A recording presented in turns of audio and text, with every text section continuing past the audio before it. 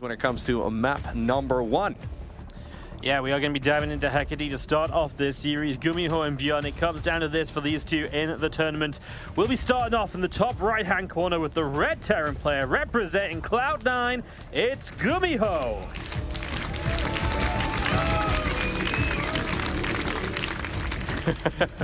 And his opponent down here in the bottom left-hand corner, likewise also from South Korea, representing the Shopify Rebellion, we have ByuN. Both of these players, of course, absolute fan favorites. When do you think is the very first time they played against each other? I don't actually have the right answer, but it must be a long time ago. 2011. And also, there was a period where these two were the only players signing up to one of the Chinese, like, I say weekly cup, but it happened 3 times a week. And these two just met in the finals. Like, these two and Alive were just constantly in the finals with each other. They played so much back in, this was probably 2016, 2017, around that sort of era, is when ByuN came back and, like, stormed the online scene and then kind of, you know, made it big in GSL and everything as well. But, I mean, these two have absolutely had a history. I mean, it's hard not to when you've been around so long. You're absolutely right. Both of them extremely experienced. They've been playing this game professionally for over a decade, and they're still at the tippity top of the skill level. I find it difficult to predict who's going to win this. I'm slightly leaning towards ByuN just because overall he is usually the slightly stronger player. But GuMiho is perfectly capable of throwing a bit of a curveball, and already that is a nice and quick factory. Yeah, the last couple of times they met online, GuMiho did get the better end of things, and yeah, just a couple of open cups, but that is, you know, valuable information as well. It was 2011 when they first played, by the way. So nice guess. Real throwback. That makes sense. I don't think ByuN was as big of a player in the first like beta years of StarCraft II, right? So yeah, a year after Still Wings of Liberty. An educated guess, I suppose. Faster comment center right now for our player in blue. Faster factory right here for GuMiho. This is a difference that we see quite frequently in this matchup. You always have to make the decision, do I want more economy or do I prefer more tech and more units? This does, of course, mean that GuMiho will be a little bit more aggressive, or at the very least, he's going to have to make up for making some more units here earlier on. Yeah, you want to try and get out onto the map. You want to be the active player. This is what GuMiho's build is going to enable him to do. He's going to be an SCV or 2 behind eventually as well because of that later CC, so that's why you'd like to put some pressure on. And that's why it comes down to how well can ByuN defend, who just goes, by the way, a Reaper, 2 Marines, and now a Hellion on the way as well. So not really a lot of focus on early game units. Instead, just kind of setting up to be a little bit defensive and then going from there. Absolutely. Starport's coming up right now. Reactor here also building on both sides of the map. Slightly different approach so far, but of course this is what usually happens in the mirror matchups. Small deviations can lead towards very large results. GuMiho right now will scout the timing as well of that CC on the low ground, and well, you will see exactly what he's playing against. Yeah, single Cyclone on the way from both players as well, so we get that Cyclone stage started. We'll see how many we build, because you don't have to build all of them, right? Some players build one, and then they look for that faster siege tank and so on. They're both going to get the medevac up, though. And GuMiho not really finding too much straight away. His orbital only just start morphing in. That's where ByuN might take a 1, maybe 2 worker lead. High-level SC2 mirror matchups are incredibly dynamic, but they can still be over in a heartbeat. A lot of these units have a ton of micro potential, and if you mess it up, that might just be GG. Now, luckily for us, both of these players are very good at controlling their units, but it's a very explosive game. And, well, we have the first medevac moving across right now. Liberator coming up, okay, right behind it too. ByuN, he may very well meet his opponent here in the center of the map, although I think they're going to pass each other by. Yeah. ByuN taking that kind of upwards edge. GuMiho coming more to the left-hand side, so they miss each other a little bit. I mean, it's kind of an expected situation. ByuN wins the slight fight out on the map. He's going to get a Hellion for the cost of a Reaper. The edge gets both, but that's not... None of those units really help you in this situation. His own Cyclone has landed as well. He does have 2 Cyclones here, and he's going to be able to lock on quickly and deny this. Locked onto that medevac as well. It just has the boost to get away, and ByuN is continuing to be aggressive across the map. He's the one finding SCV so far, Loco, and then is ByuN to definitely strike first. Yeah, Hellion now also driving into that natural expansion here of Gumi, dealing a bunch of damage. He's still losing SCVs in the main base. This is not being properly handled yet. Reinforcing Cyclone though does pop up. SCVs get the repair going, but this is still very close here for Gumi. It's like a house of cards, right? When it starts falling down, it's very hard to stop, and that's how the mirror matchups in SC2 can feel. If you make one little mistake, that may just be the end of it. And, well, GuMiho holds on for now, but he's already more than 10 workers behind. Yeah, I mean, that was horrible for GuMiho. They both went for a very similar attack, and ByuN absolutely just bopped GuMiho's attempts away, while GuMiho clearly struggled. You know, there was SCVs pulled, he had to mass repair one of his Cyclones, and it really comes down to follow-up. GuMiho is still not reactoring Cyclones, he's reactoring Marines, which just don't trade well against those Cyclones. I'm not quite sure what the goal of GuMiho's build is. Like, the Viking, I don't mind, maybe you zone out the Ravens with that, but you're playing off a Cyclone deficit. The Marines aren't going to make up for it. He needed a tech lab and to start building tanks like yesterday, because that's meant to be his, outcome if he's not going to match ByuN in Cyclone numbers. Exactly. Yeah, now Cyclones are going to be phased out here for Gumi in just a moment as he is building a tech lab. That Viking is going to be nice as well to shut down this aggression once and for all, so those units are going to pay the price. Well, apparently Jimmy also will get shut down. Yeah, I mean, it is nice to shut that down. ByuN has much less army supply, but I still like what he has in his army so much more. More Cyclones versus the Marines. I don't see the Marines doing enough. Here's the Liberator going to try and get an annoying position here, going right above those engineering bays, so it's hard to get units in range, so just making the most of it. ByuN is obviously busy out on the map. The Cyclones of GuMiho are dead. To me, this attack has been stopped already, and now ByuN has to just go deal with his Liberator, and he's going to be right back on track. Those engineering bays delayed, which is an annoyance, so he's slowed onto his 1-1, but I mean, GuMiho still needs that, because he doesn't have anything similar for himself yet. Yeah, leading right now with the low HP Cyclone as well. He's got to be very careful. Auto turrets will be able to get rid of that Liberator once and for all. Cyclone number 1 falls. SCVs pulled away from the mineral line. That is a lot of workers going down though here in blue. Yeah, the Ravens were obviously in the back dealing with the Liberator initially, so ByuN has to use his workers to defend, and GuMiho is able to leverage that army advantage into enough worker kills to equalize this game. And what a play that is GuMiho going to play a very different game as well. More gases, Banshee on the way. He wants to play this into... Well, I thought he was going to play this into mech, but he drops down some barracks. Yep. Actually kind of surprised, no? Yeah, that is a bit strange for sure. I guess he was only on 2 gases all this time, so usually in TVT you kind of want 3 because that's just how expensive everything is. Things are a little bit cheaper nowadays. But then coupled with the Banshee, I was like... Yeah, he skipped a Raven for now, so I guess he's had a little bit of gas left over there, but he's decided to transition towards ByuN instead. Now, that does mean that his upgrades are going to be quite a bit later, though. We've already got that 1-1 coming here for ByuN. Yes, the engineering bays were delayed, but they ultimately did start up, right? We're going to go ahead and head on over into that combat shield research, too. That means that ByuN is going to hit a big power spike on his Marines. GuMiho, of course, does have defensive siege tanks, and that's what makes this matchup so difficult. Even when you are ahead, you need to, well, stim into siege tanks, right? And that is a decision you would rather not make. So GuMiho going to try and lean into that, but 1-1 starts up here for the player in red as well. Well, this is just fascinating because there's going to be this little bit of Banshee harassment from GuMiho as well, who already has a little bit of a worker lead. ByuN, his army supply is in the lead, but some of it's made up of Cyclones, which are definitely being phased out at this point. They don't have as much of a role to play any longer.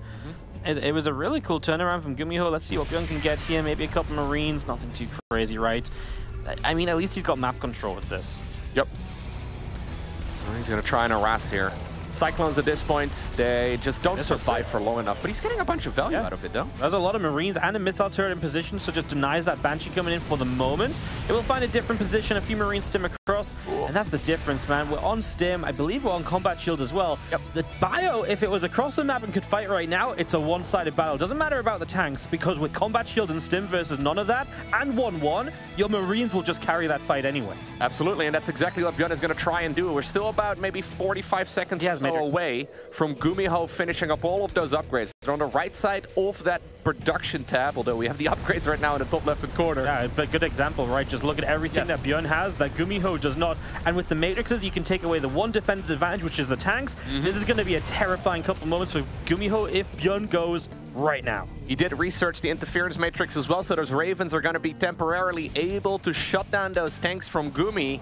This is not looking good right now for GuMiho. The siege tanks, though, going around the side here, not engaging over at the third base. This is very, very close, though, to finishing up those upgrades here for GuMiho. Look at that production tab. There they are on the right side of your screens as well. Yeah, ByuN didn't know. He just didn't know. No, he saw no combat shield, but he might be expecting combat shield to finish any second, not stim in 1-1. And so he's going to take a much slower effort here. He is going to lose one siege tank, but he's going to deny the mine, and position is so important still in TVT. So while ByuN doesn't get in to completely take control, he didn't know that he could. He's still going to gain something from this advantage, being able to get out onto the map early. GuMiho manages to stay alive here. Needed almost a little bit of luck. Decides to stim down some of those tanks here in blue. ByuN not quite reacting to this yet, but He knows that there's a lot of Terran units here nearby as well. Cyclone's still on the right side of the map. Both players transition towards 2-2. I'm not loving this game here for GuMiho. He's survived a few times already, but, you know, his economy is not bad. His upgrades are looking solid.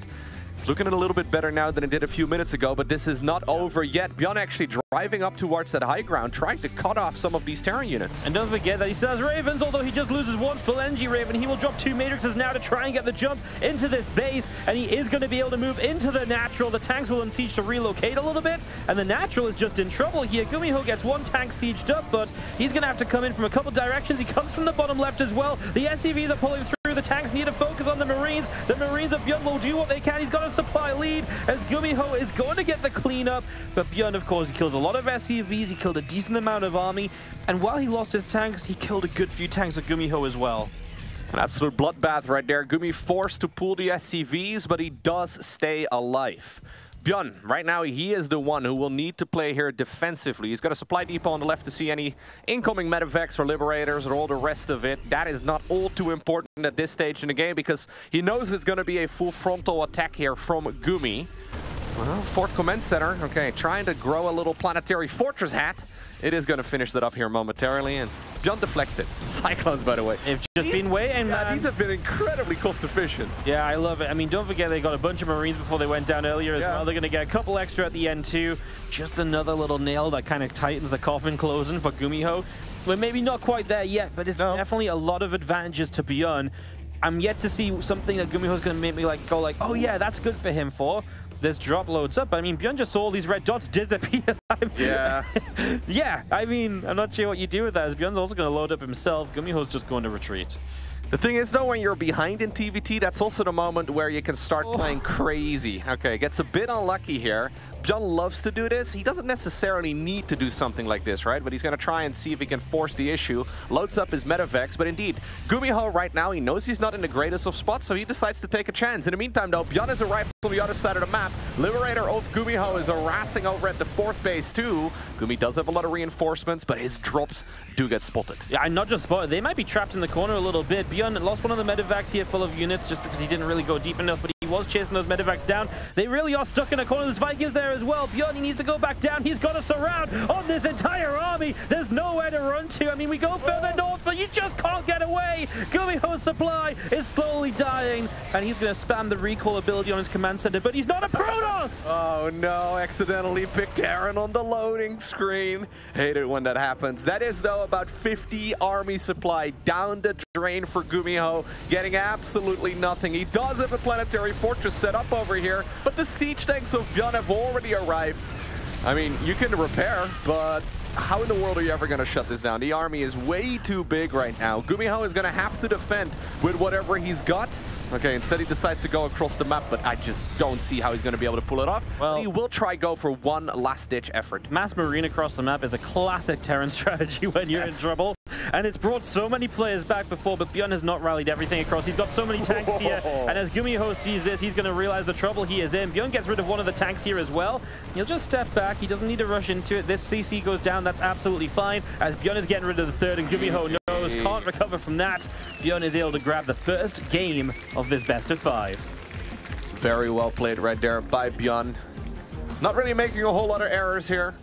Playing it slowly. I mean, he obviously did get a bit aggressive with his Cyclones, but ultimately every single trait that we saw, he just got small advantages, right? And ultimately that leads towards a very notable one. And obviously getting your entire army trapped inside of medevacs in the top left-hand corner. Not ideal right there for Gumi. This is definitely interesting because GuMiho brought himself back from trouble, and I think he brought himself back, but what ByuN didn't realize right now, he's probably like, oh man, he just equalized the game. But GuMiho's infrastructure was so far behind. He was so behind on the upgrades and everything.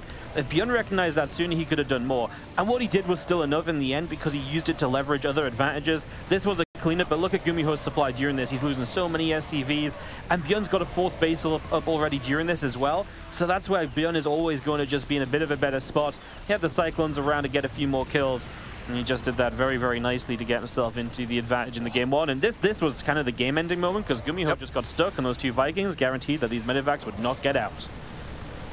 You're absolutely right. He decided to go for one last-ditch effort there, one big drop into the main base. Sometimes if you can get, for example, sieged up, right? if you can get sieged up inside of the main base of your opponent, it can still deal a lot of damage. All right, we're going to take a moment here for a quick break. We will be right back.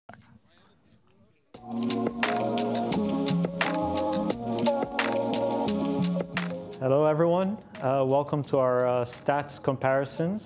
I'm joined here by friendly guests Astrea and Skillas. I think you might know them. I'm of course Kellizer, so let's dive right into it. All right. So, that is actually higher than I thought it would be. It's hard to have a reference of who's the lowest and who's the highest, but it says overall I'm 77. Okay. Actually, attack is not my highest. It's 77, but defense 74, strategy 77, speed 75, macro and micro 78. What do you guys think? That sounds about right. Yeah? Yeah. I could put you higher, but... Yeah. Higher? Yeah. So I think you're powerful. I'm powerful? Yeah. But like above average? I don't know what average is, but... Yeah, like what's the average for this tournament? It has to be the highest because, you know, the best players are here. Yeah. What's yours, for example? Okay, I've got 81 overall.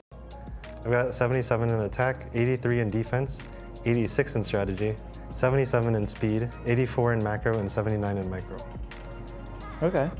So you're 4 points higher than me in average? Or in overall? I think I was 4 points below you in Atlanta. Yeah, that's true actually. Somehow the system changed, I guess, from Atlanta, where it was, before it was the event that gave us the scores. Now we rated ourselves. So I can see the players think a little bit less of me than the organization. What can you do? What do you think? What do you guys think is my average score? I think you got maybe about the same or slightly higher than me. Okay, so what's the number? Maybe 80, 81 also. Okay, what's the thing there? Yeah, I think like 80 average sounds about right. 80 overall. I'm 78. 78? 78. But it looks like I'm a very well-rounded player because I have 79 in attack, 79 in defense, 79 in macro, and strategy, speed, and micro is 77. So I'm like, you know, Just not good at anything, but also not bad at anything. That's good. You're a jack of all trades. Good stuff. Okay, so I guess that's why they paired us up, because we're all pretty similar. Maybe. Like imagine there was me, Cyril, and Clem, you know. I would feel pretty bad. So I like the way it was arranged this time. But yeah, you guys have any final thoughts on our stats? Are you happy with our stats? Yeah. Yeah, I'm quite happy. I thought it was going to be in 60s, so like low 70s, but 78 is solid. For now, I'm happy. I want to see who's the lowest to have some comparison. But well, I'm happy I got an 86 in strategy. People are recognizing it. NA has big brain strategies. But there's no way that's correct though, because you got 77 attack and 83 defense when it should be the other way around. Wait, do you think I'm better at attacking than defending? I think so. I disagree. Why? I don't think I'm good at attacking. Well, I mean, you're better than defending. That's all you do is attack. Big attacker. Really? Yeah. Okay. I disagree. I have more experience playing against you than you do. I guess that's I know true. better. Okay, if you say so. All right. So, guys, this was the stats comparison. Hope you guys enjoyed it. What do you think? Let us know in the comments. I love these little videos, Wardy. Always nice to hear the pro gamers talk about their ratings and their stats. So to clarify, those are the ratings that the pro gamers gave each other. So they had to fill out a form and basically rate each other. And well, ultimately, I guess that's as fair as it's going to be. You know, I love Kellizer. Like, man, I feel like, you know, you're not as good at defending. I'm like, Kellizer, it's probably because you're dropping him all the time, like non-stop. Everyone else is like a bit more chill attacking into his straight. Like, he's pretty good. You just attack him anyway. So maybe that has something to do with his opinion. As we hop back into this TVT2 World Match players based on player ratings in this one as well. As we are going to be starting to the upper right-hand side of Equilibrium. We don't get this one every day, so let's make the most of it. From Cloud9, our Red Terror looking to bounce back in the series is GuMiho.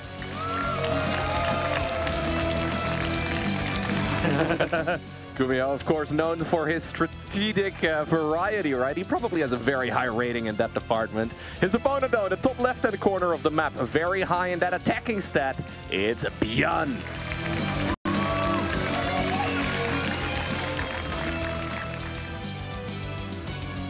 Equilibrium, a map we haven't seen all too much so far in this tournament. Obviously, in a best-of-5 series, you only get to veto, well, 2 maps each. A little bit different than what we've had so far in the best-of-3s. And you pick a map after one veto. So you do 1 veto, 1 map pick, 1 veto, 1 map pick. And in TVT, you know, you could have just let Equilibrium go to the second round of vetoes. Ooh. But ByuN was like, no, let's play Equilibrium. He picked it, so kind of interested to see what his plan is. This one doesn't get seen a lot of play. It's a massive map, so you naturally get split up a lot. You naturally end up in very long games. And in TVT, it just feels like if you get an advantage early, it's then very difficult to take that advantage, and it's already tough to do that in TVT, to like do something with your lead. On a map like Equilibrium, even more so. So for an aggressive player, wide, right? It takes ages for dropships to arrive. So an aggressive player like ByuN, I'm like, well, what are we seeing on this map? Like, do you love the drop patterns, like the ability to kind of hit the main base a lot? Well, the moment GuMiho puts 5 turrets in his main base, that's over. So very intrigued to see what ByuN is going to do here overall. He is going to expand more quickly here in this game too. Absolutely. Faster factory once again here for Gumi, just like what we saw in game number 1. We'll see him follow this up though with a command center on the low ground momentarily. It's just a single gas geyser here as well for the player in red, so nothing all too crazy, as both players are trying to scout out and see if there's any, well, early game proxies on their side of the map. Equilibrium though, together with Raduset, those are the most vetoed maps in the current StarCraft II map pool.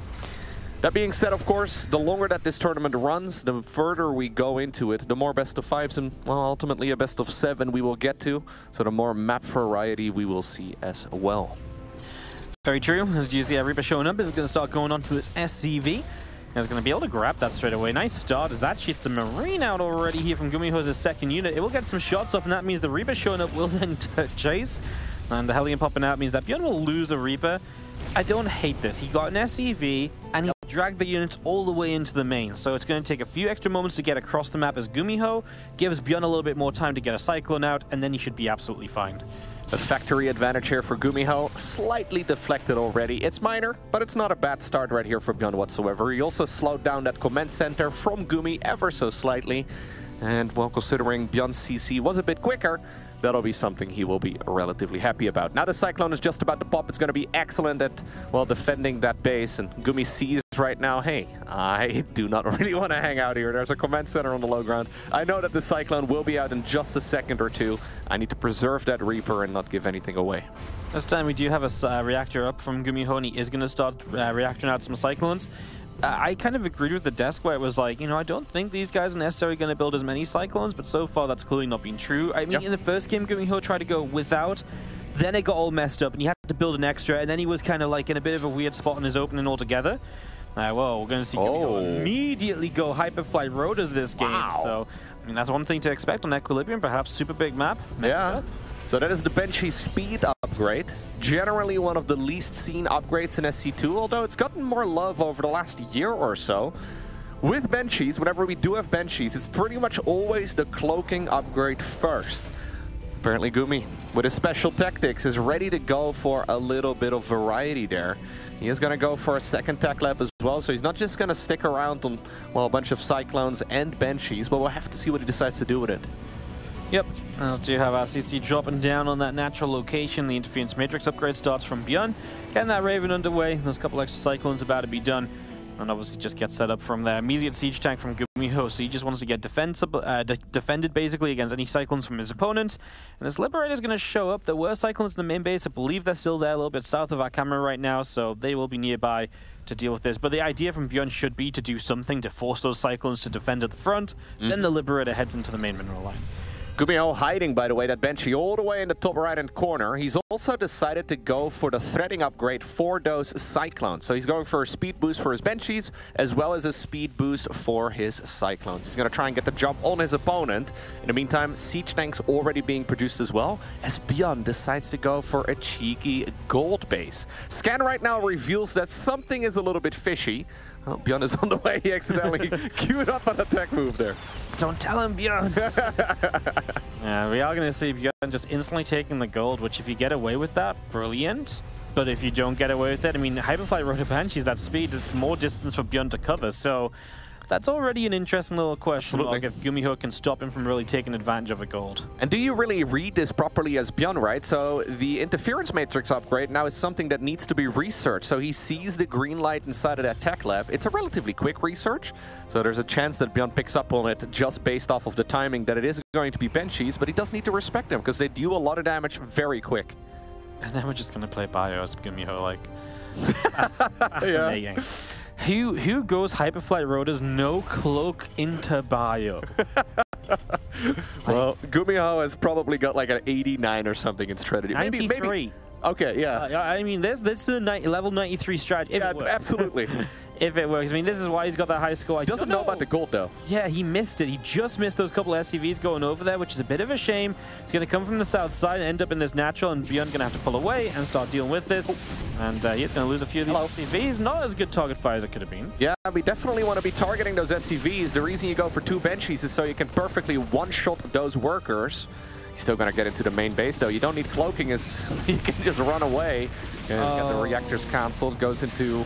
no, sorry, yeah, the other way around, yeah. He wanted to go into the tech labs there for just a moment. Decided to go for the reactors instead. So he thought it was mech, and he was going tech labs for Marauders. Yep. He's picked up on the fact it's not mech, and he's getting reactors from Marine. So that's the right call from ByuN. That puts him in a better position, because if he builds Marauders, it's really funny. Marauders are usually very useful in Bio, but in TVT you play Marine Tank or Marine Tank, and it's simply because the tankiness of the Marauder does not make up for the DPS you lose that you could have had in Marines instead. And it costs a bit of gas, so pretty much if you build Marauders, and it's not against mech, you're going to lose out in the Marine Tank fights. You're absolutely right. Benchies have still not seen the 3rd base, though, and this can backfire really quickly. ByuN has decided to take his 3rd base all the way over at the golden minerals, and now he's going to check for it. Those golden minerals, of course, they return more. They return 7 minerals a trip rather than the conventional 5. There's a rich Vespene geyser too. All right, and a missile turret. That rich gas geyser, it returns 8 gas a trip rather than 4. So this is a very nice base here for ByuN to have. Those workers that he's lost, he can make up for that pretty easily just by having the more powerful resources. Yeah, that's very true. Less workers, but ByuN's income is probably in a pretty good spot anyway. And I guess we're just waiting on 2-2 upgrades to start very shortly, as 1-1 is done. See GuMiho getting his 4th already building up as well, so he's not slowing down in the slightest as this Liberator gets by. Yeah, he does slip by into the natural expansion as we switch to the first-person view right here of ByuN. Roaming around the map, trying his very best to stay ahead of his opponent, looking for a 4th command center himself right now too. He sees the siege tanks though. Not much he can get done, but he can grab one of those cyclones. Needs to start up the 4th command center here. Yeah, 2-2 upgrades as well. I'm not sure if he... I think he has just started those, hasn't he? So, yep. I guess that 4th CC on the way. The nice thing about already having the gold is you're already drawn out a bit on the map, so then it's like taking a 4th isn't as difficult. I'm still worried about this triangle base because it's so important for ByuN to hold the top of the map, because the moment GuMiho gets through the top and sieges towards the main using that triangle base as a siege is super terrifying. So that's going to be a very important part of this. You can see ByuN running into a little bit of a fight here potentially. He's going to back it up. He's going to be okay. Takes that watchtower. And you can just see him figuring out if he wants to take some kind of a fight or not. Absolutely. He's got a bunch of Ravens here in the mix. Very useful unit in this particular matchup. Hits a small little supply block, starts up a depot, drops a depot out of the high heavens as well. And now we're going to go for the final 3 barracks. Yeah, going to swap that barracks off the tech lab as well. You can probably put a factory or so on that. Yep, going to do exactly that. So we're going to see the Cyclones a little bit off guard. He gets only 1 medevac out of this. The Marines will chase. Is there anything nearby to help? His own Marines will stim down to try and save the day, and 2 Cyclones live. I mean, it's nice to just keep them alive. We saw them just run into a mineral line in game 1, get a little bit more damage. It was very cool to see there as well. We're going to lose 1 more now. These few Marines give themselves up for it. I mean, I don't hate it on either side, right? You get rid of those Cyclones, a few Marines are replaceable. And as ByuN, you get a few Marines back. It's a very 50-50 trade. Absolutely. I always love seeing the first-person view. It's always really nice to see exactly what these players are looking at. It's a little different than just watching their perspective from a replay, of course, because you can't quite see the exact mouse movement. Either way, GuMiho is setting up that 4th base here over on the right side of the map at about 3 o'clock position.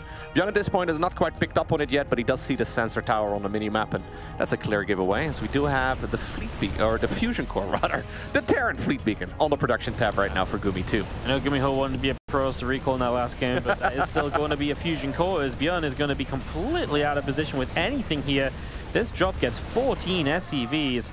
ByuN's army is massive. Yeah. But how do you take advantage of that? So hard, right? Like, he needs to interference matrix the opponent's siege tanks, but getting perfect vision is really tough. GuMiho right now also sieging up, like, a bunch of those Liberators as soon as he gets them going. Well, apparently this is the moment right here. Yes, it's going to be the moment he gets the matrices on all those forward tanks. His own tanks will get siege. There's a tank further back. That might be as far as we go, but he will get in position, take a few SCVs, and now potentially jump in the main while the Vikings are out of position. His gold under fire as well. He goes past the missile turrets and just hits this main. GuMiho has nothing here at all. The Marines have to run across, and this is where ByuN is going to find a whole bunch of extra SCVs before this is cleaned up. So ByuN making some moves. GuMiho's supply is dropping. Remember that ByuN will lose a lot on the tail end of this, so his supply will drop a little as well, but he is denying that third base from mining, and that's going to add up also. You're absolutely right. There's not really that much income right now here for Gumi. ByuN trying his very best to deal as much damage as possible, and he's reinforcing this with mass Marine siege tanks. Starts up the +3/+3. The armor upgrade first, because of course this is ByuN. That's what he loves to do. Liberators up in the sky are going to try and get rid of as many of the tanks as possible, but in the meantime, ByuN has arrived with all of his reinforcements, stimming forward, trying to get as much damage done as he can. Ultimately, though, I think GuMiho should be able to deflect this. Yeah, I mean, I think ByuN wanted to try and get towards the libs on that top side. GuMiho is making the tech forward into Liberators. ByuN is playing super mass Marine tank, right? So it's actually very important that ByuN doesn't give up pressure. His army supply advantage is good, but because it's a worse army as well, so he needs to keep on using it. Stuff like 3-3 will help him out with that, but it's terrifying when these Liberator counts get up. And that's why he's got to keep this game chaotic. He's got to keep this game with him just mining more by denying this base. And drops like this are so important as well. These tanks are not sieged up just yet, so a big drop in. And GuMiho is going to be losing a couple of tanks. All these Marines, the Vikings and Liberators as well, not great on their own against this Marine drop. We have the Marines finally showing up. There was a tank here as well, gets a few hits, and ByuN even escapes with a couple of units. Yeah, Command Center also not in a very good position there as it ends up falling. ByuN getting so much damage done, creating chaos all over the map. He is going to lose another, well, siege tank, I thought at the very least, if it would be targeted. Instead, a Marine decided to jump there. GuMiho decides to go for the golden minerals, but he has taken this one blindly. He has no clue where ByuN's army is currently at. He just knows that it's coming. This is incredibly difficult right now for Gumi. He always needs to get a little bit lucky, and lucky he will not be as that command center gets spotted. Even the siege tanks on the high ground are not safe. This is going from bad to worse right now. ByuN is one of the only players who plays like this in TVT. Like, he is one of the few players that says, TVT, the most defendable matchup of all time. I will just mass units and run into you repeatedly. And he just has the ability to keep it going and keep it chaotic enough. So it's scary, though, because even though he's ahead on supply, he's ahead on bases, he's got the better upgrades, one extremely bad fight loses his momentum, and that could be GuMiho's road right back in. So it looks great for ByuN, but it can all come crashing down. You're absolutely right. There's so many siege tanks, right? And those siege tanks just need about 3 shells or so to go well. And suddenly, this army may not look quite as menacing as ByuN decides to commit for another wave. This time around, though, there are so many tanks. Is there enough here? I don't think so. And ByuN's army supply plummets. It does, but he got a few shots off, and he was able to at least take out a few Marines of his opponent in the meantime as well. He's going to run over here to try and chase these medevacs down. But yeah, too many tanks in this position, and maybe he needs to work his way down the bottom side, but that's difficult because of the sensor towers. Yeah. So that's why GuMiho is holding on. He's like, okay, this is the only real position I have to put focus on right now. As they're going to aim and get rid of that Liberator here. It's going to knock that down. This tank will unsiege, back it away a little bit. And we have ByuN still just sitting about 20 supply ahead with that upgrade lead as well. I mean, 3-3 to 2-2 means that any of these Marine fights are super ByuN favored. Absolutely. GuMiho trying to build up as many siege tanks and Liberators for the most part as he can. He wants to obviously make sure he's got a sufficient amount of Marines too. ByuN once again found a bit of an opening inside of his opponent's main base. I would not mind seeing another missile turret or so, but obviously GuMiho is just trying to play the survival game here. Fires up 3-3 though. Apparently he's got a feeling that this game may go on for a lot longer and he can actually get value out of it, but this is pricey. Good scan right there as well for ByuN. I think he has to though, right? Because in theory, he's not going to end the game soon. So unless you're going to say, I'm going to play this entire game a set of upgrades down, you have to fit the upgrades in somewhere, because if you don't, then you're saying, well, either ByuN kills me or what? You know, I play from behind the entire time. Again, ByuN diving in, this time getting some tanks a bit further forward. I feel like the tank line is disintegrating here. There's a couple left over there, here and there. We're even trying to repair tanks against Marines. That doesn't usually end well, but GuMiho's just trying to find any moment that he can. Now ByuN says, I want to go after these Liberators, protect my own siege tanks. We'll get the liberates. That tank is pretty unprotected. GuMiho says GG. He just cannot regain control of this endless stream of Terran that comes from ByuN. And that is exactly why the pro gamers, they rate ByuN incredibly highly in that attacking stat. He's always, well, had a relatively low defense compared to his offense, and it's extremely obvious in this match. The man loves making Marines. He loves, well, sending them across the map, and usually as soon as he gets a medevac out, he will be loading it up, and he will try and send it towards the other side. And once ByuN starts, he never really lets go, right? He tries to get that tempo advantage, and then he just goes across the map. Wonderfully played right here by ByuN, but obviously, you already brought it up. It's very easy for this to completely misfire, right? Like, you look at this, you're like, oh, I'm going to do this in my own games too, and you give it a try, and you run all your Marines into siege. It's almost impossible. You have to never miss a round of production. You have to have base after base coming up online, and you always have to be making a move, because you saw it, the moment GuMiho sort of got entrenched on that third location, it was like, okay, interesting. You got entrenched in that third base, and then it's much harder for GuMiho, for ByuN to break.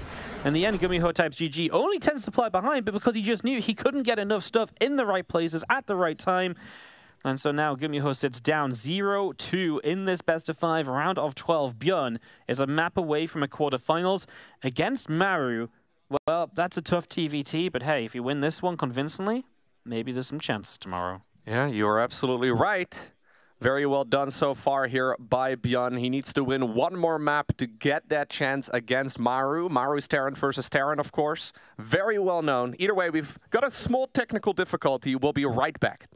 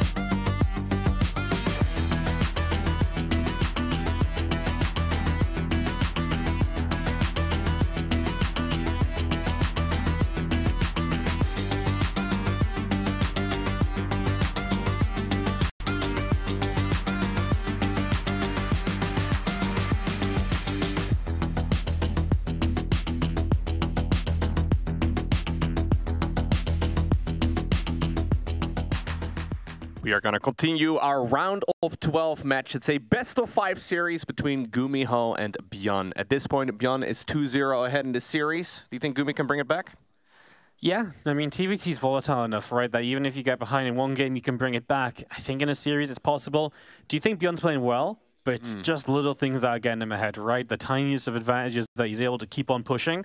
And the style he just played works on very big maps in a way, because it's like your opponent gets more drawn out. Don't necessarily know if you'll be able to find that sort of style again. So if you go back to the more standard TVT, don't see why GuMiho could not get back into it. Absolutely. It's the little things that sometimes go wrong and they can lead to very large results. Now he needs to win 3 in a row, though, against one of the greatest Terran players of all time. ByuN feeling comfortable. In the past, we have seen ByuN have some wrist issues, especially on long tournament days. He seems to have that under control a lot more over the last year or so, but it is something that has haunted him as well at this particular tournament in the past. So hopefully it's not going to be an issue for him today. Hopefully not. Hopefully we just get some clean, good StarCraft as we get ready to go on Oceanborn. And we get this ready to rumble. So we're going to get this up and running in a second. We get this onto the 3rd map. In the top left-hand corner, down 0-2 and fighting for his tournament life. It's time to make some noise for Cloud9's GuMiho!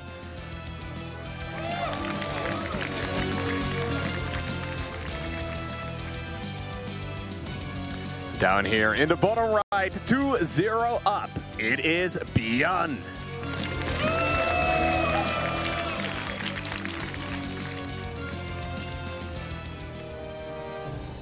Game number 3, ByuN sends an SCV forwards. He's got a couple game advantage to play with. He can get a bit cheeky here. Yeah, no gas, no barracks, no nothing so far. Okay, we are going to start up the barracks eventually at home. That one started up at about 200 minerals. I thought for a second we had something crazy in mind.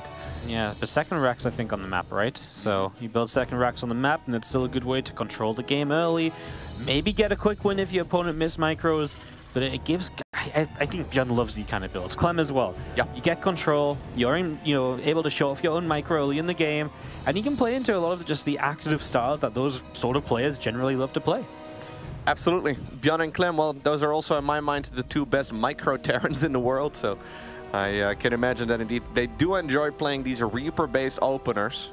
ByuN in the past, massive fan of the Reaper. Got it nerfed a couple times, and then ultimately he stopped playing it for a bit. Went off to the military, came back. Took a little bit to get back into the swing of things when it came to that Reaper micro. But these days, it is once again phenomenal. We'll see. Can he win the game with it straight up? That's the question. Yeah, we'll see. It's not obviously something that's designed to win the game straight up. This is very much so that one of those pressure builds. So don't be worried if he doesn't, as we're going to see GuMiho's first-person view here early. GuMiho is once again going into something actually a little different, right? He's been pretty active about going into that second gas. This time it's 1 gas. He does at least put something extra down before he goes for the expansion, though. Yep. He is once again going to go for that single gas expo. But this is after a factory, so at the very least he will be able to pump out a Hellion here relatively early. Marine isn't good against the Reapers, though. So that's actually going to be a little bit interesting. And did he go just Marine first, and that's why he's able to afford the factory? Because if so, that actually could be weirdly susceptible to this, because the Reapers will do very well. Yeah. Okay, he does have 1 Reaper here, but he actually gets it caught. He's going to lose it. It gets grenaded forward. He's going to lose the Reaper. This is really bad, because GuMiho is now going to lose the Marine as well. And now, yes, you're going to get a Hellion out, but a Hellion dies very quickly, and he knows it. He knows that that's bad. He was already shaking his hand, even taking his hand off the mouse for just a moment, it seemed. But okay, even that command center right now in so much trouble, right? The problem is, how in the world are you going to finish it up? There's, well, okay, at least he gets the snipe right there with the Hellion fire, but there's so much time already being bought right here for ByuN. That command center will probably finish eventually, but it's going to take a while. Yep, absolutely. He's going to try and come back up. This is why he was sad about losing the Reaper, because he has the potential to kill the Hellion and go for more. The Recyclone is on its way, but not ready just yet. 3 Reapers will 2-shot SCVs. We're going to start getting some extra kills. The more kills you get right now, the better off this is. The Cyclone pops, though. Multiple Reapers going down. This will be the end of ByuN's aggression. Yeah, ByuN slamming his head off the chair because he knows he had potential to end the game here, possibly, and he mismicroed it. Losing about 3 Reapers there in total is going to slow him down, and it is going to force him into a more defensive position. And if you look at the production tab right now, how bad is this really for Gumi? Yeah, I mean, he's got a tech advantage, right? Is one of those things. The CC is at the same time, at the very least. He is a couple of workers down. That can be impactful, but he actually has a little bit more army supply. The starport being further along means the medevac is here already, so that will help as that CC going to be finishing up shortly from ByuN, and he's trying to keep some map control. 3 Reapers and a Cyclone still sitting out in the center. Considering how many Reapers he lost, he's built a lot of Reapers this game, so that's a lot of gas invested. No, you're absolutely right. Gumi needs to be very careful. It's easy to get in over your head here and move across the map. You're like, oh, I just killed my opponent's Reapers. How much can he really have? And then suddenly on the high ground, there's a large army waiting. GuMiho is going to scout instead right here using just 1 Hellion as bait. But ByuN has mostly just given up on this aggression, right? He's decided to go all the way back home. Problem with having to fly that barracks all the way back is that your add-ons that you might be able to produce on it, well, they're going to be quite late. Luckily, it was a second barrack, so he's not completely slowed down in that department. But now it's, well, GuMiho's turn to put on a little bit of pressure. Does ByuN also take his Cyclones across the map? Because I actually really hate this if he does. Because he's got a medevac popping. It kind of feels like he needs his Cyclones to defend, and if the Cyclones go across, that's going to be so late for ByuN in comparison. So I like that they're staying back at home for now. In the medevac, so they can go wherever they need to be quickly. And he's going to be able to do just that, boosting across here. Instantly forces the lift off, the boost away. Medevac takes quite a few shots. Yeah. Good defense from ByuN, did exactly what he had to there. He's got 150 health on the medevac and 72 remains, so more than half of it is gone. That means that GuMiho needs to be very careful. He can really not commit once again, because it's very easy to lose that unit, and at that point, well, I think that's basically the game, right? So he's going to be flying back home. Instead, now it's ByuN, who's also making that assumption, who will be sending a similar set of units towards the other side. There is 1 Viking available here for Gumi, so at the very least, he's going to be able to shut this down a little bit, but, oh, well, ByuN just boosts straight into it. Yeah, not only because he didn't see it, right? He's going to unload now. He does not have interest in committing further through on that one. So those Cyclones are going to take a step backwards, loading back into the medevac, and away we go. The stim pack is halfway done from ByuN already, so he's very quick to transition through. He already had a second rack, so he hasn't had to float home. But once that is home, that transition to the bio comes very naturally. Double engineering bay coming up right now for ByuN. He is ready to play a bit of a macro match, as he did go into that stim pack upgrade as well. Second tech lab right now, or even third tech lab coming up. Yeah, it was, I mean, you can see the army supply advantage for GuMiho, and he is pushing, so it's going to be tough for ByuN to defend against this. This is tanks, this is marines. This is just a lot of firepower. ByuN is going to have to absolutely just sit very, very safely here, but that's going to be tough. GuMiho is going to have air control. The Liberator can push back siege tanks as well.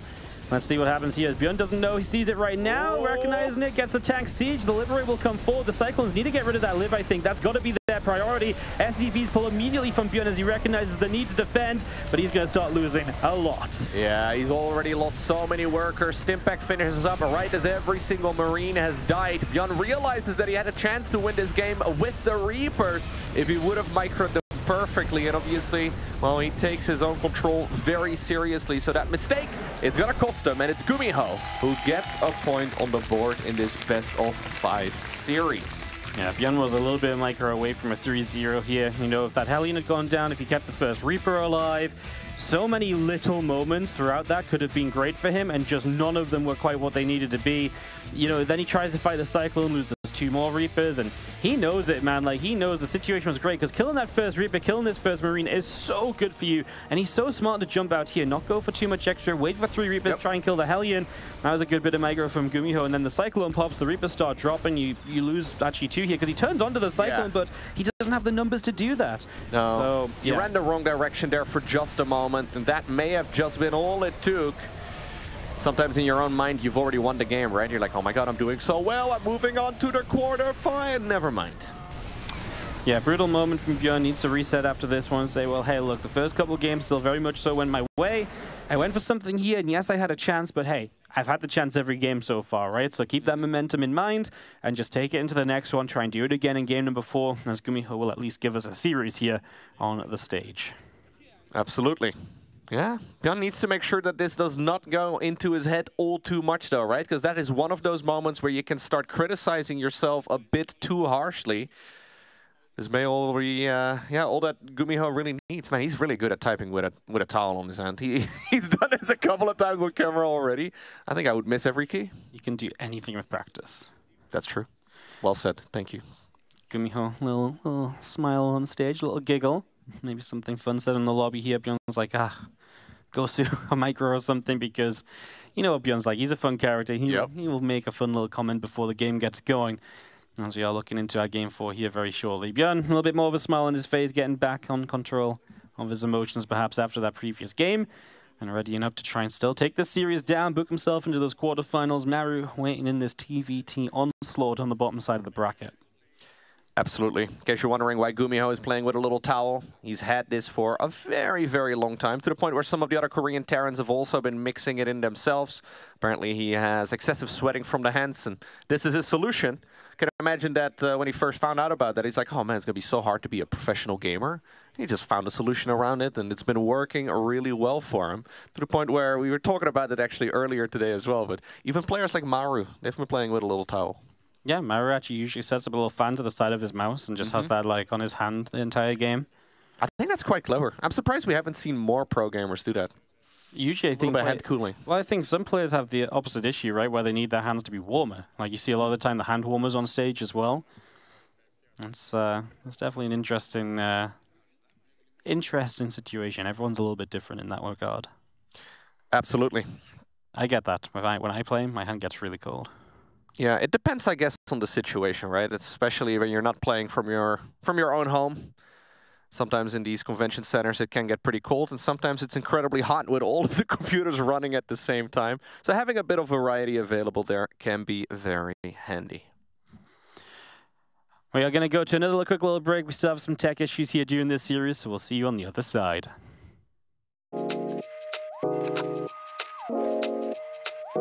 Hello everyone, I'm Showtime, this is Sarah, this is Rainer, and we will be reviewing our player cards. I go first? Sure. Yeah, the middle one Alright, was always first. Okay, not bad actually overall. What does it say? Okay, I have attack 79, defense 88, solid, strategy 75, speed 81, macro 88, and micro 82. Overall 82. Actually, quite happy with that. I think it's better than last year. That's pretty solid. Yeah, it's not bad. It's all around solid, a bit low on the strategy department. I think it's fair. I'm quite predictable, so I don't mind. I don't know. I don't know. I have seen some nasty plays every once in a while. I remember the Proxy Twilight build. Oh, yeah, that was a good one. Oh, the light shade game? Yeah, I remember as well. Besides that, yeah, attack's a bit low, but I mean, it should be lower than the defense. Yeah, I think it's fair. Attack is 94, defense 99, strategy is 94, speed 96, macro 99, and micro 98. That's not bad. I feel like this card is for maybe on Mondays I'm here, but... You're a third player, it should be below 90. No shot. What? No Zerg is known for micro, come on. What? You see the link split, it's against the mines though. No. Oh, come on, man. Okay, that's fair, against mine, sure. Yeah. The link splits, the link ban in CVZ. I'm not sad. No shit, you're not sad. You're 97, dude. How much? You're the highest of all, right? I don't know. Probably. He has the star, I think so. Yeah. Well, it means that there could be some others with the same as well. Sure. Do I go? Go ahead. Sure. 94. That's not bad, actually. I have 95 attack, 93 defense, 89 strategy, 98 speed. I don't have the star on the speed. That means I'm not the fastest anymore. How much? I think the yellow means it's the highest, probably. Isn't the star usually? No, I don't have any stars here either. Oh. It's just a yellow. Okay, I guess I'm still the fastest. Macro 96, micro 93. 93, come on, man. My micro is insane. Good old micro. Yeah, on, man. I have seen the link by micro. It's pretty nice. It's nasty. Nasty, yeah. I guess mine's as well, come on. Are you pleased? Yeah, I'm not sad about it. 89 strategy, I think it's a little bit low. Yeah, considering you are somewhat of a mastermind yourself, it is a bit low. They used to call me the build genius in elementary school. I was just the head behind all the builds. To be honest, let's be fair, I invented a lot of stuff in StarCraft. And there's countless stuff that I invented now, it doesn't even come to mind. But yeah, I'm happy about it. I mean, it could be higher, but it's gonna get higher after I win. Yeah. Sure. You're not a believer in the regular win? I'm not a believer. I'm a believer, but I'm just not sure when the next card is gonna be, so... That's a fair point. I could be washed between... I mean, that's kind of what happened with Gamers 8. No comment. I won, then I was washed, and then... Yep. that's it. Thanks for watching. Let us know your opinions down in the comments. Thank you so much. Bye-bye. We are back with the round of 12 here at IEM Katowice 2024. We are in a series between ByuN and GuMiho. It looked for a little bit like this was going to be a clean sweep for ByuN, where he was going to be able to get a 3-0 win, but ultimately GuMiho managed to get a point on the board as well. And, well, ByuN really seemed to take it personally. Yeah, I think ByuN just knew. He's like, hey, I'm known for my micro. I micro great all the time. 9 times out of 10, I win from that position because I got the first Reaper. You saw GuMiho's reaction, right? When the Reaper and Marine went down, he was like, it's happened. I've lost it. He stayed in it. He made it work out. ByuN made the mistakes. And that led us to this game number 4. So we get to go for one more at the very least here in this TVT. Here in the Intel Extreme Masters Katowice 2024. GuMiho taking on ByuN, with ByuN still on that 2-1 lead on match point. Once again, going to be starting, though, in the bottom right-hand corner with the red Terran player from Cloud9. It's GuMiho.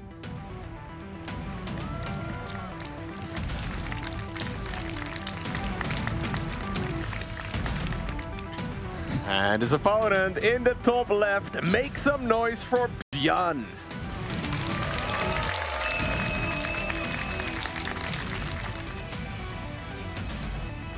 Oh, really? We're going to go ahead and do it again. This time around, very offensively. Double racks this time around, so is going to go 2 racks straight away. Puts them down the ramp from the third base. This is not somewhere you would typically check with the SCV as GuMiho if you do go checking for proxy racks. Let's see if he gets gas number 2 on the way. It is time. And if he does not, that's already a little build order advantage here for ByuN in the early stages. Absolutely. Getting those barracks up unscouted is absolutely massive. So far, GuMiho has not really been opening up with too much scouting information, right? In the previous game, he went for a single gas, barracks, factory with a Marine, and then into a Reaper eventually, and a command center on the low ground. It's not an opener where you can get a lot of vision. So if he once again is going to get completely unscouted, I think ByuN is hoping he's playing against the same build once more. It's going to be very tough for Gumi. This is honestly, I mean, the fact that ByuN's now proxy 2 racksing means that the first Reaper shows up sooner as well, so the timing altogether is quicker. I mean, I love it for ByuN. This does not feel like it gets much better for him. It's the same opener again right here. Yeah, it's exactly the same, right? It's the Marine into the Reaper, so the Reaper is on the way. The Marine goes down the low ground, it's going to check the natural, but there's no way this Marine goes far enough out to check the third, or down the ramp from the third. There's just no way. Like, you can't risk it. So, yeah, you're blind to this. Now, GuMiho will be starting up a command center as well, and that is another really big target here for ByuN. There it is. This is a very greedy start indeed, especially when you're 2-1 behind against one of the world's greatest Terrans. GuMiho believes he can get away with it, but this is the moment where ByuN reveals what he's up to. Yep, GuMiho not going to react just yet. He is going to have the Reaper here for a moment. ByuN is going to lose a Reaper. He's going to get a Reaper in return, but 1-for-1 is good for GuMiho. That helps a lot. You want to lower the Reaper numbers to make it possible for your Hellion to come through and to not get killed off. So that's the big plan. We're even going to go second Hellion this time around from GuMiho. Absolutely, and with the double barracks over here on the other side of the map, ByuN's follow-ups are going to be quite a bit weaker. Now, weaker here, the Hellion is already out. He's going to try and just line those units up as best he can, but I'm liking this a lot here for Gumi. Yeah, this was a good defense so far. ByuN definitely did not find the damage he was looking for. The CC continues to build. Obviously, ByuN's going to have a couple more Reapers in a moment, but as those couple of Reapers come out, like, it's getting dire, man. There's already 2 Hellions here. Now a Cyclone starts as well. These 4 Reapers have to put in some work. The Hellion, the damage taken there is going to be repaired just as the Reapers have healed up as well. It's important to not take splash damage off the Hellions, but he didn't get really damage done on the Hellions there either. So the major threat to these Reapers is not doing anything, and this attack from ByuN is not succeeding at all. And just ByuN losing 1 Reaper straight away, it just makes it then so much tougher to get the Hellion afterwards, right? And if you then can't get that Hellion, it just starts to snowball, and GuMiho holds on. And I wonder if, in a way, that faster factory does make this overall a bit better against the proxy 2 Rax Reaper, because then you have that Hellion a little bit sooner. The Reaper and the Marine were together this time around as well, which makes it much, much easier for Gumi to hold on. The Reaper count is big, but honestly, with a Cyclone out and 2 Hellions, I don't know if you can really get much done. You can bruise that command center, sure, but the orbital command, and that's the most important part, is already building here, and you're certainly not going to get the full kill. So the longer that this goes on, the better it's going to be for GuMiho here defensively. Now, one barracks is going to be used for scouting, the other one will be flying all the way back home, but that does mean that ByuN in the meantime is not really using any of those structures. I was just smiling right there at the Hyperflight rotors. He's not using any of the structures, of course, to build add-ons. That means any follow-up is much slower. Now, the green light is once more spotted. Reapers are going to... whoa! And he gets one of the Cyclones. He's going to get one. He's going to find number two, maybe. Missed-targeted for a second. Couple grenades. Now, the Hellions come back home, so they did not go across the map. I mean, you get the two Cyclones. It's something at least, but your army supply is already still in trouble, and ByuN just not making it happen with these proxies. I mean, he scouted with the barracks as well. Again, his own Cyclones coming up with the Raven. ByuN basically needs to play very well from here and not take any damage from these harassing units, because if he takes any damage at all, he's going to end up in a pretty rough position. He's already a little bit behind. Any further damage is going to cement that lead for GuMiho.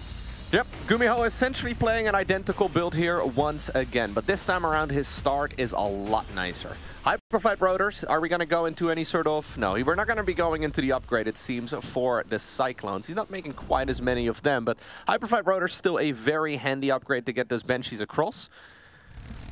Yeah, now it's ByuN who has to play a much more defensive strategy, right? Like, he's got a very mobile army, but can he really just sit back with it? Yeah, I mean... I'm just so worried about ByuN taking more damage, right? That's the problem. You see, GuMiho is going to go into the extra factory. He is going to play into the mech this time around. And as ByuN tries to find those Hellions, but they're pretty speedy as well, so GuMiho will just get chased off with those. Hyperflight Row is about to finish. We'll see if Banshees can find anything in the end. As ByuN just continues into Cyclones, the Ravens. This really was a very Cyclone-heavy series so far. I really wasn't expecting that between these two, but... Alas, here we are. Turns out Cyclone's still pretty good. Gonna watch ByuN's first-person view as he works his way around here. I mean, the problem is you can see the lack of vision, so if there's a Banshee coming from any angle and it moves quickly, you have no idea about it, and now most of your anti-airs across the map. Maybe I'm looking into his expression a little bit too much, but he does not really quite look as confident as he did earlier when we had his first-person view and his camera as well. Right now, he seems to be struggling a little bit, trying to make the best out of this very rough early game.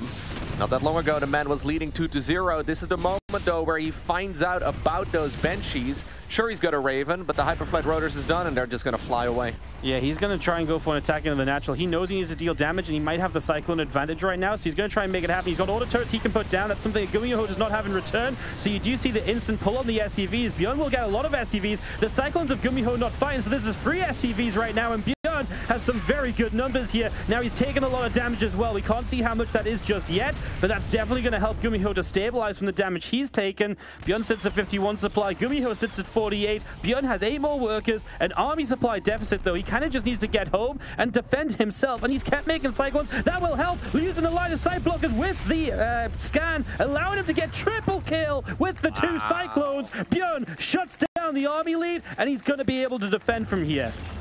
Banshees also have gone down in favor of ByuN right there. Well, the Banshees at least that GuMiho made. Now Gumi, by the way, goes for that threading upgrade, so he is going to be able to get the speed boost on those Cyclones. But this is a different approach than what he did in the first time around. We saw that strat. I think this was on Equilibrium earlier. Third Command Center is going to finish up here as well for ByuN. He's got a nice advantage right now, but it's important he does not get too aggressive. Did all the Banshees die? Can we just get a they check? died. So that everything's dead. All right, so it's 1 Raven, 5 Cyclones against 8 Cyclones. I mean, a little defensive advantage, I suppose, pre-split, kind of concave, for example, right? GuMiho is up 11 army supply. Can he translate that into something? ByuN is still up a few SCVs, so he can pull some SCVs if he needs it for the defense. Cyclone versus Cyclone, mech versus mech. There is 1 Raven in the mix as well that can put in quite a bit of work. Nice concave right there for ByuN. He pushes it back for now. Any time right now that he can buy is good. Yep, absolutely. Anything will help, as we are going to see some SCVs. He's going to have to actually get in the front this time around. ByuN is making a lot of Cyclones himself, also his own Liberators, as we do see GuMiho. I mean, this is the fact. He is just ahead in army supply. Has been for a while. Couple of Cyclones loaded into the Medivacs. He loses ByuN 1 more Cyclone there, though. And this is GuMiho, who's still just being able to get a little bit ahead on the production from the early game. ByuN shaking his head. He's realizing that GuMiho has enough. SCVs are dropping for ByuN more than he can afford, and he's not going to have enough Cyclones here. GuMiho across the map ties up the series. We're going to game 5. I love those medeffects in conjunction with those cyclones, right? It's such a funny combination of units. For the longest time, we only ever saw them being used with biological units that they can heal up, but it turns out they're pretty fantastic as well against units that lock onto certain targets, because she can obviously decline that lock on there. So what was previously a 2-0 lead for ByuN is now turning into an even score. And this micro over here, this engagement over here, I'm not exactly sure how ByuN took it. Yeah, well, he split the damage as well. He shot Reaper, then Marine, then you know, went back to the Reaper. And you just got to be so decisive if you're going to go up the ramp and take the first shot. So this is obviously Chaos. This is where we were kind of obviously in ByuN's first-person view as well, and we saw him trying to defend this. So this is what the Banshees were up to in this time. They got so many workers quickly, but then ByuN was able to, with these auto turrets, do so well. And these SCVs were then just kind of taking damage without dealing damage at the same time. Honestly, if ByuN like walked away right then, maybe he's okay. But the problem is he stayed and fought. The next couple trades weren't as good for him. And then GuMiho, just because the start was better, already had the factories in play to have more Cyclones producing, so his reinforcements across the map were way too good. Absolutely. GuMiho looking confident right now. Not really too concerned anymore about how this particular series is going. And look at ByuN, right? The body language here really is speaking volumes. He's checking, yo, is my mouse still okay? Should I be cleaning the mouse feet right now? Is everything all right? Those are the sorts of things that you don't worry about when you're feeling really good about the way that you've been playing. GuMiho looking stoic. Our final game here, it's going to take place on the map Solaris. Yes, it is, as these two stare each other, well, not really down, but in a way. In the top right-hand corner, he's brought it all the way back from 0-2 to give us a full series. Katowice, let's make some noise for GuMiho!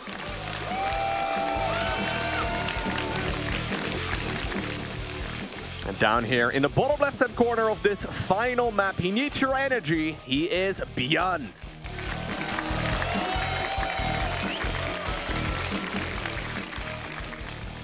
Big fan of not proxying after the last two games. Yes. You want to have an hour-long TBT, Wardy? Sure. Yeah, let's go. Why not? It's been a fun series. Lots of action, lots of little micro fights. That game 2 on Equilibrium was really a little bit more drawn out, and not the kind of stalematey TBT way you usually see. Solaris wouldn't, I don't think, allow ByuN to play like that, though, so no. If this does go longer, expect a bit more of a split map scenario. It can just as easily come down to those Cyclones early, though. Absolutely. This series can be decided in the next couple of minutes because you need to do everything right for a macro game to happen.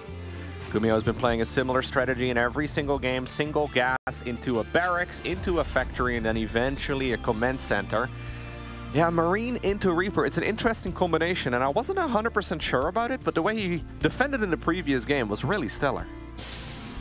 Yeah.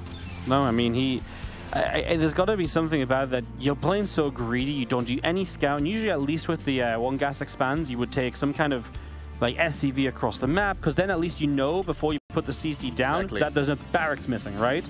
So there's got to be something about which GuMiho says, okay, actually, yeah, I'd be able to like defend this. So maybe with that factory coming in sooner, you get the Hellion a bit faster. Like, you've got a moment of weakness, but if your opponent banks up 2 Reapers and doesn't go straight away, you've got a Marine and a Reaper, and it's kind of okay on the high ground. I'm going to have a little split screen here as these two set up, and it is different setups. ByuN will be the faster expander this time around. He's had enough of that proxy in action, and GuMiho does go with that faster factory once again, just to get up defensively if needed. It's a modern art here, man. What a beautiful thing. You can print this screenshot and put it on the wall. And they say StarCraft couldn't be beautiful. All right, Gumi defending here, but yeah, you're absolutely right. He doesn't really know about what's going on in this game, right? ByuN has decided, though, to also do a scoutless opener, as he is going for that command center here. He hasn't seen where his opponent is at, but luckily for him, Solaris is a 2-player map. It does usually give it away, doesn't it? Yeah, well, I know he's not in the bottom left, so... He starts scouting the top left. We're like, no, ByuN. No, not this time. Hellion comes in, just going to move into this natural. CC will finish in time so the SCV can run away up the ramp if the Hellion chases too far. There's a Reaper and Hellion in the wings waiting to jump on that. And we are going to be already a difference here. Reactor on the way from ByuN, while GuMiho is actually already got a reactor, just waiting to move the factory over to it. So, slight difference there. He's actually, well, I mean, I guess that makes sense. ByuN expanded sooner, so he's on a bit of a later factory, so he's got a slightly later Cyclone. Absolutely. Gases are being taken right now as well on the low ground.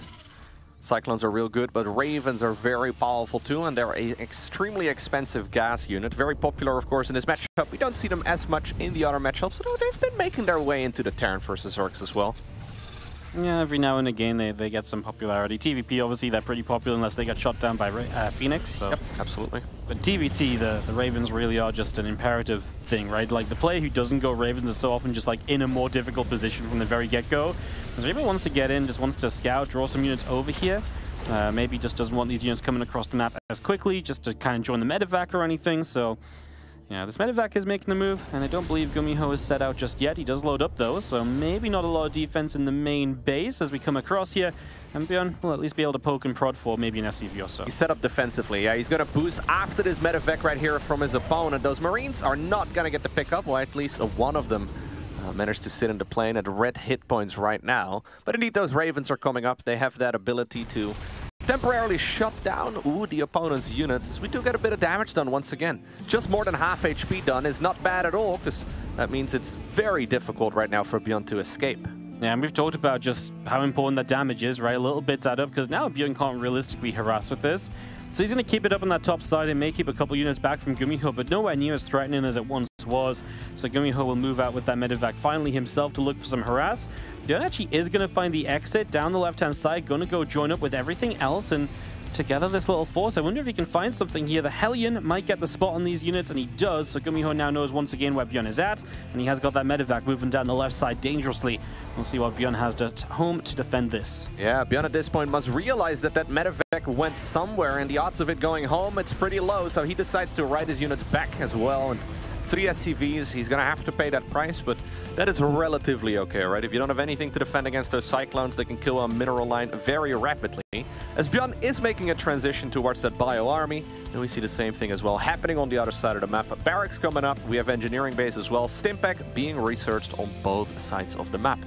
Yeah, they're both getting that Stimpack up. The Ravens coming through, so we're going to see Marines on Marines this time around. ByuN has moved away from the Cyclones a little sooner, so it's important he stays well defensively, and, you know, don't take too much damage or anything, and just make it as, oh, good Matrix is going to guarantee you that you get rid of the Cyclones, but you do lose a Raven in the process, so a little bit of a shame there. At least GuMiho got something out of these losses. Absolutely. The medevac is going to be able to go back home. There's the upgrade starting up, though, for ByuN. Engineering base a little bit later here for GuMiho, playing it just a bit more defensively overall, right? Really the way that we expected this particular series to go. ByuN has got that 3rd command center already landed on the low ground. This does get scouted here as well by an empty medevac. Gumi, okay, we want to try and save that. Yeah, it would be nice to keep it alive as well. Oh, the boost, and that's a complete shutdown as well. Man, ByuN not having a good time trying to be aggressive this game. GuMiho's defense has been great, and GuMiho says, you know what, I see you being a little bit faster to everything, so you've got to have missed something somewhere along the way. I've killed a bunch of units as well, so he's going to try and go across the map, and I love this responsible decision from ByuN. He says, you know what, I get it. This game hasn't been going great for me. Let's not get overboard. Let's not die trying to hold a 3rd, or let's not lose that 3rd when I can't defend it. Just going to pull it back, and I think that, like I say, is a super responsible choice. GuMiho sees that right now. He decides to load up those units that he can inside of the medevac to put on maybe a little bit of harassment here and distract the opponent. Stimpack is finishing up right now, though, here for ByuN, and that's going to make those Marines, even though it's not that many, they're going to be significantly more powerful. 3 Cyclones have been split up from the main pack to try and go after the ones inside of the main base, and they are going to fall. Medevacs, in the meantime, decide to load up over here. That is a little risky by ByuN, but he slithers away. Risky, but if he gets across the map with stim and everything done, a lot of potential, right? So maybe an opportunity he can gain, something he can get from all this. He scans into the main base and he sees the unit's position there, so we'll see if he commits or not. There's even missile turrets already in location, so GuMiho is being very cautious about potential drops like this. And now we're going to see the masses of Ravens coming through. They're going to go shooting down some add-ons. Combat shields will be denied. Not the worst thing to lose out on. We're going to drop another order turret because we just want to get rid of the reactor. Reactors are expensive. ByuN says, okay, well, I'll get some SCVs. He has been behind in SCVs, so it's good for him to catch up a little bit. Still has this drop aiming toward the main base. There's still units nearby from GuMiho, but he's going to be right in the back here, ByuN, and he is going to be able to get a few SCVs here also. Yeah, Hellion also in the mix, by the way, which is kind of nice. The leftover Reaper from the early game apparently also got a trip in the plane. Sadly here for ByuN, those upgrades have just finished up, so he's just a few seconds late. GuMiho will be very happy about that. And this is quite expensive here for ByuN to lose. GuMiho is starting to grab that supply advantage. These auto turrets are not going to be able to achieve too much, but Yeah, they're going to do a lot. SCVs, yeah, I was going to say, he was on top of them at the very start of it, but ultimately a ton of SCVs in red do fall. Terrifying for ByuN though, because A, he's without combat shields for a while, and B, he does not have as many Ravens. So any fight, GuMiho is going to have more Raven energy, and we praise the Raven in this matchup, you know? So to be without those Ravens really is, or with just less Ravens, is tough. Gonna go back in the main base here. There's a tank in range, so this shouldn't go very far. You can't get on top of the tank because of the missile turret. Get a couple more SCVs, then we're gonna take our leave through the top side. Only a few Marines left there. Throughout all of this, GuMiho has been a little bit ahead in supply here. ByuN gets some lock-ons, but he's got less numbers, so it's not really a fight he wants to take. Yeah, somehow he trades fairly evenly on the Cyclone War there. Yeah, sometimes the Cyclone Wars do look a little funky like that. Medevac's dying on the top as well. Yep, and that is very expensive. Those were not empty. One other thing here as well, by the way, is that ByuN has decided to go for double upgrades. They're just about to finish up here, maybe a half minute or so away from finishing. Whereas GuMiho has only just now started the +1 and the +2 for the infantry weapons, and now he just started up the armor upgrade too. ByuN is forced to remake that combat shield. Very easy upgrade to forget. We saw that earlier today as well from Bunny in that series against Clem, which is certainly not what you're looking for, but especially when you lose it, right, and you have to remake it, it's easy to forget, but ByuN, he is on point here. No, doing the right thing, as these Medevacs will find the entry point through the bomb side. I believe that's a missile turret in the main base of ByuN, so a little bit of damage on the way, in fact, double turret. So the Medevacs will not have a free entry into that base. As the Sensor Tower will finish up in a moment from GuMiho, just as ByuN opens up these rocks, and ByuN's army will be in range of that Sensor Tower. Only one missile turret fires, the drop will get all the way in, and at the same time, GuMiho is obviously looking to take position around the left-hand side, so a lot for ByuN to react to and defend, and obviously GuMiho being the aggressor is going to give him a lot of opportunities now. Yeah, ByuN is moving on the right side of his bases. He is not quite prepared for this move into the natural expansion, and here we go. Siege tanks trying to get up onto the high ground. ByuN's, well, Siege tanks here are interference matrix, massive anti-armor missile too. ByuN cannot go up on this high ground. Those Siege tanks, I mean, I guess they can get matrixed here, but this is dangerous. I mean, this is horrible, really. He was just super out of position. He had no idea where GuMiho's army was. The lack of map control really biting him in the end. He has a concave, and he has 2-2 to help him out, and that is going to help him out. As ByuN pushes through, he will get a cleanup. He lost a lot of SCVs, and he's still down, but at least he ain't out. He's lost more. Does he have any tanks? He really needs something to hold position and just to stabilize, but even if he does, there's 4 Ravens still of GuMiho. They've gone unhindered throughout this game. ByuN indeed not losing, or sorry, not having any... Oh, 4 Ravens! Here made those Ravens sleeping on the job for just a moment. GuMiho loses a huge chunk of his army. Siege tank there unsieged as well. It does get saved, but just barely, but that green zone allows ByuN to cross the distance to that army. He's gonna get the siege tank as well, and ByuN with the armor upgrade helping him win the Marine versus Marine battles. He is going to be able to come through here and somehow keep this game within reach. He's sieging tanks. He's taking position without Ravens. It's so difficult for GuMiho to break tank positions now, and so ByuN is working on something beautiful suddenly. Okay, ByuN, can he keep his head cool here? GuMiho just lost all the Ravens that he had. He's not in a position to really rebuild them either. So both players have been reduced to just siege tanks, medevacs, and Marines. +3 was started up, by the way, here. ByuN going for his signature armor upgrade first. Always an interesting one. Yeah, don't love that, and obviously in this situation, you're the one with double engineering bay. Go get that +3 attack as well. It is going to be GuMiho taking the better and faster upgrades overall, then as ByuN has to build his 4th base up on location. So that's still setting up here. As we try and take position around the left side, we're going to load up and go towards the main base. A little bit crazy. He's got a step ahead of the units of his opponent. He's just going to decide not to go for it. I mean, I guess that's fine. Your opponent had to respond with the lift up as well. Your tank still holds a position here. And then ByuN will just drop back down. More reinforcements joining. He's got a slight army supply lead, but attacking in is much harder. Absolutely. ByuN, he's got to be careful here. It's easy to get over-eager. He's still pushing into somebody who has tanks. That green zone is nice. Your units are faster, but you have to be cautious. GuMiho's units, of course, also are spawning closer to the battle. Defender's advantage is nice, but these siege tanks in blue, they're putting a ton of pressure here on the left side of this 3rd base. You know, it's funny because defender's advantage is a very real thing, but so is the positional value of an army in TVT. So sometimes being the attacker can feel so good because moments like that, positions like that are so valuable. Unprotected base here, double lib on that, could get rid of a bunch of SCVs and just knock down that little bit of a supply lead in terms of workers that we've got. ByuN pushes forward once these siege tanks right now, gets one of them. The base lifts off and the liberators are chunking through SCVs. 10 workers will go down here and ByuN has equalized the worker count. One lib in the natural as well to add to all of this.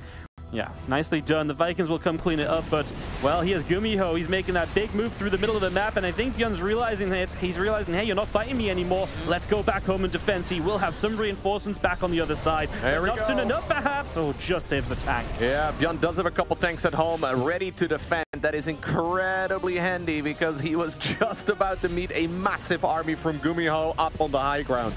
This game was flipped upside down when both players ended up losing their Ravens. Initially it was ByuN, then GuMiho lost all of them as well, and that has made this game incredibly scary. It's super close, man. We are talking about 3 bases at GuMiho against 4 of ByuN right now because ByuN has denied that triangular base, right? So that's a pretty big deal. Upgrades are going to be slightly different times here as well. GuMiho will have the 3-3 fully in play. ByuN missing that attack upgrade for a few moments, so a small factor to consider there that maybe the next couple moments of Marine fights will be slightly better for GuMiho, but it's so hard to notice that in the chaos that is ensuing right now as we just have tanks trying to clip edges of Marines' armies. Those Liberators are lovely though because they can of course be used to force the opponent's siege tanks to either commit or to unsiege. So GuMiho, at least he will be able to re-secure that base. ByuN is not going to be able to resist and load up those units into medevacs. This is what he loves to do. This is what he's very good at, but it's also incredibly dangerous because he doesn't know where those Vikings in red are. They are moving further up north, but not quite far enough. No, they've stopped just shy as we are going to see ByuN boosted in. He will get a tank to siege up here as well, and the Marines just unloading in the back of the mineral line.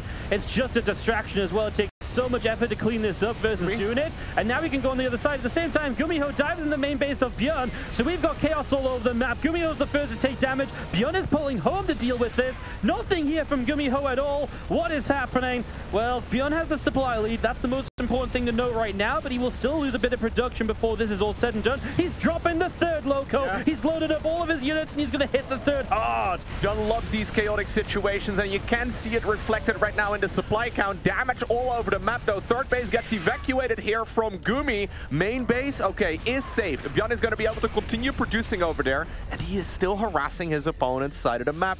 ByuN is just so good in these scenarios when you're both making the same units, and it's all about the aggression. That is where ByuN shines. And ByuN still has a 5th base just taking position as well. Yeah. He's got an extra base up. It's still easy to lose fights, but he's going to get a siege on some of the production. Couple tanks unprotected as ByuN dives the main base once again. The medevac cannot save the tanks. We're going to try and siege. It's messy. It's chaotic. ByuN fighting here in the main. He's got the tanks in the low ground. Going to get sieged by a Liberator. The Marines come to save the day in that regard, and he's pushing the bottom side. We try and fly in with the medevac, but GuMiho keeps on losing, and ByuN has so much more army in the middle of the map. GuMiho is recognizing that this game is slipping away from him. He does drop these siege tanks, though. He's going to be able to clean up all 3 of them, it seems. Maybe even get the 4th one as well in just a moment. Here's a reinforcement showing up right now from ByuN.